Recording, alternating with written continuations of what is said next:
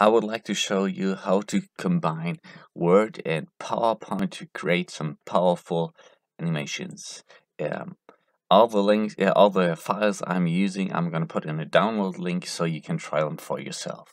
So let's get started. I have an example over here, which is the interior, uh, the sum of the interior angles, and they add up to a semicircle, and therefore you have 180 degrees in a triangle. It's always nicer to have the students make that for themselves. I always gave them a copy of paper so they were able to rip the angles off and put them together to a half circle or semicircle. But this is always nice to have an animation. Um, so let's get started. How did I do this? I um, did draw these triangles in Word. How you draw them? I showed that in the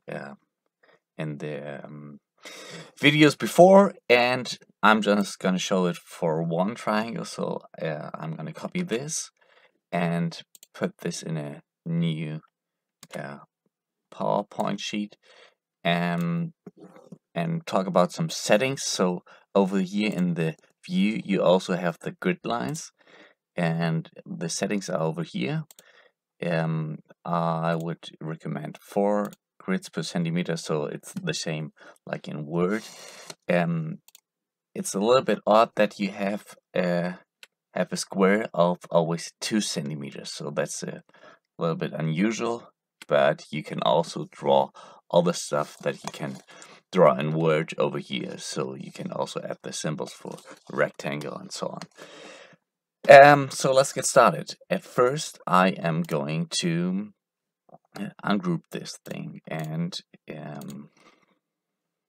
put a copy over here, copy over here, a copy over here, and another copy that is going to help me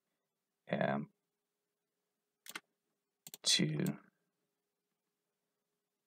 see where this stuff needs to land. So this copy I'm going to put over here again, and this is going to go up here again, and this is going to go up here again.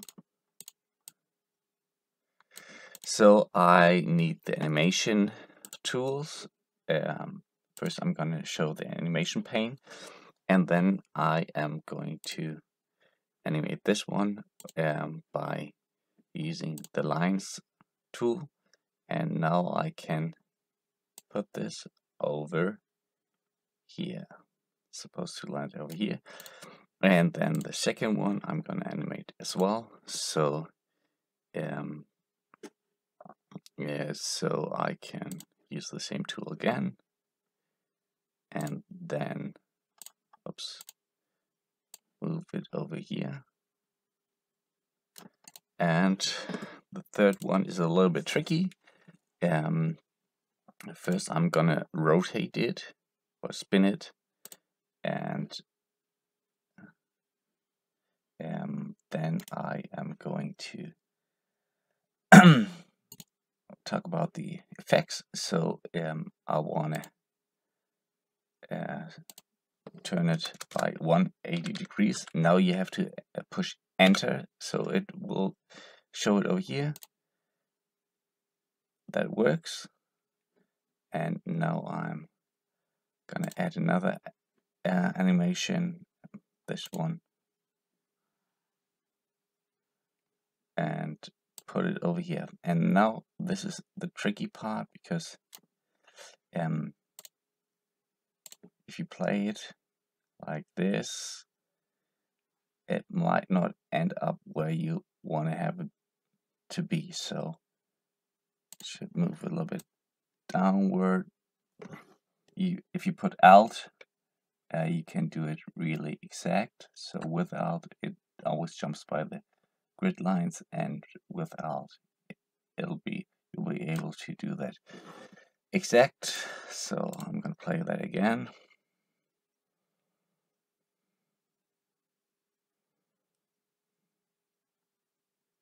Okay, and next thing is I'm gonna do, I'm gonna start with previous on these, so they all start at the same.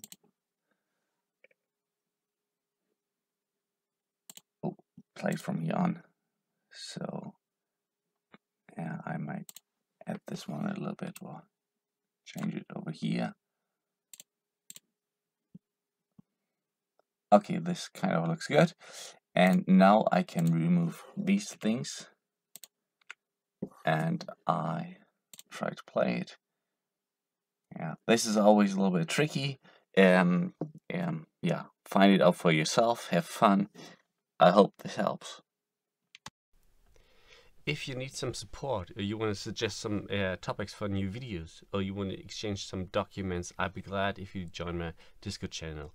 The link for the channel is in the video description, so I hope to see you there.